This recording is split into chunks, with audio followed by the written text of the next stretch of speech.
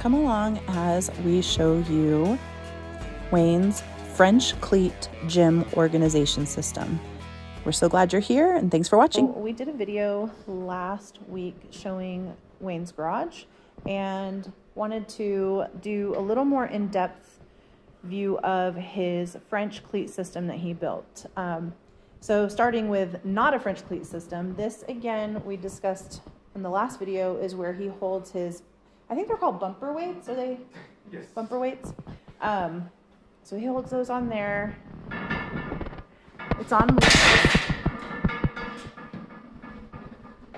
and he stained it to match the rest of his set. So let's start from right to left, and excuse the dustiness. We're not gonna try to make this look all perfect for you, but anyway, so here's what he's got.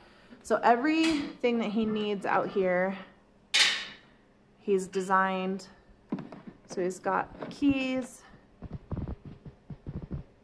This is the Google Pod to play his music while he's working out, plugged in. He mounted a surge protector on there. That plugs into the wall there. This is what he designed to hold his cell phone. Everything's full of chalk dust, so. His water bottle automatically hangs there. Let me see if I can get up high enough so you can see this piece here. This holds his pull-up. I think they're pull-up bars. The one that holds his clock. Dip bars. Oh, dip bars, sorry. Okay. Dip bars. His fan, and again, this can move around, so he can move this where he needs it. He's got his chalk dust. This is what he uses to put the weights on his deadlifts. And it is actually starting to come apart a little bit, so he said he was going to redesign that soon. Okay, going back down to the bottom again. So we've got this piece here. There's two of them.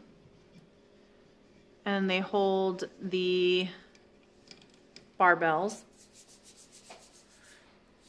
And they're not quite resting there, so they're not being supported. They're only being supported by the French cleat.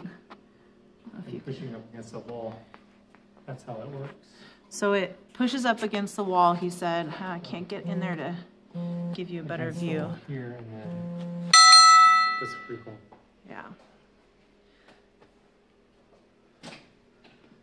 Let's see if this will give us a better view. I don't know. Anyway, it hangs on there. And these are the back here. That's drilled into the wall, or screwed into the wall. This is the box he has. It's got miscellaneous stuff in it, his extra chalk, everything. Stores. There's a roller on top of there.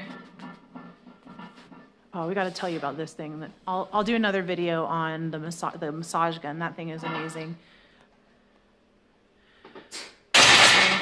And then he's got this one here. So again, this is another piece that's hanging on there. This whole, like, almost looks like a coat rack. And so he just hangs all of his miscellaneous things on that. He's got his shoes on one. So I'll pull that one off and show you what it looks like on the back. And then some things you don't even have to build something for. They just can hang right on there. So let's see if I can show you this one here. So that's what it looks like, cut at a 45-degree angle. And then the back of the board is cut at a 45-degree angle. And so when that pops in there, oops, get it up high enough, then it's supported by the wall.